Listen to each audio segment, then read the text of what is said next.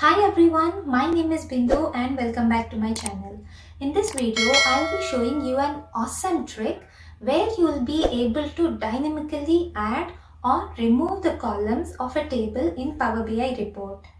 Even in the real world, it's very common for the end users to ask for such kind of requirement. If they select on one category, they want to see certain number of columns, and if they change the category, they want to increase or decrease the number of columns they see in the Power BI report. If you don't know how to do this, in this video you will be able to learn the trick. So without any delay, let's get into my laptop.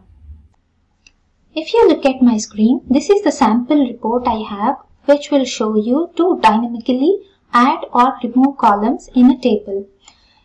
The table I have is on the right side, and the left side I have the slicer where I select one category from here, and the category I select, only that category is visible in the table. I select customer ID, it changes to customer ID here. I select purchase date, you see only purchase date column.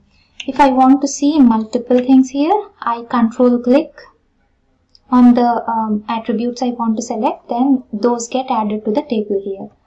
And if I unselect the slicer, I'll be able to see all the columns. So this is the simple data set I have. Let's see from the beginning how to achieve this. I opened a blank Power BI report here, and I also loaded the data into the report. So here I have the data set on the right, and I'm opening the query here. So these are the columns I have. I have name, customer ID, purchase date, and bill amount. So first thing you need to do is you need to identify the one that distinguishes each row. Here name is the column that distinguishes each row. So what I am doing here is I right click on the column and I select unpivot other columns. Okay, so I did that.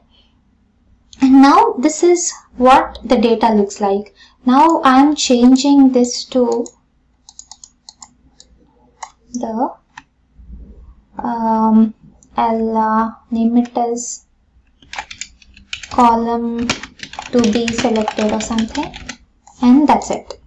Okay, now I change this, I rename this column to be selected, and I'm just saving, close and apply the data set. Okay, now what do I do is first I select this column to be selected one data here, and in the column to be selected, in this column we have bill amount, customer ID, and purchase date. So we have to filter on these three columns, on these three values of this column.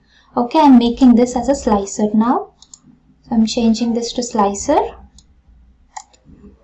And now you need to add a matrix here. You should not add a table, because this matrix, it allows you to add or reduce the columns in the table. So matrix is the good choice here. So you need to choose matrix here for this purpose. So I'm choosing matrix,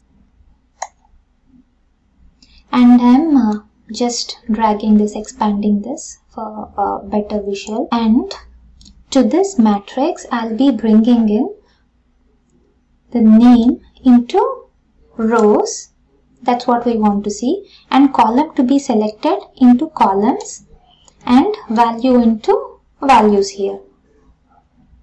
And because it's a matrix, I'll just turn off the totals, the row and column totals.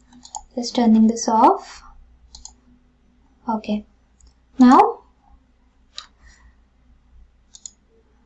did I turn this into slicer? Okay, now I turned it into slicer. So what do I need now? If I select on bill amount, I just want bill amount. Customer ID, I want customer ID. Purchase date, I want purchase date. I unselect all of them. You see all the rows. You see all the columns.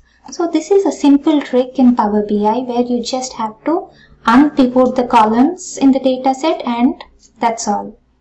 I hope you learned something new today in Power BI. If you like this video, please hit the like button. And if you haven't subscribed to my channel yet, please do subscribe. And I'm also including the sample file below in the description box. You can go there and play with the data. See you in the next video. Thank you.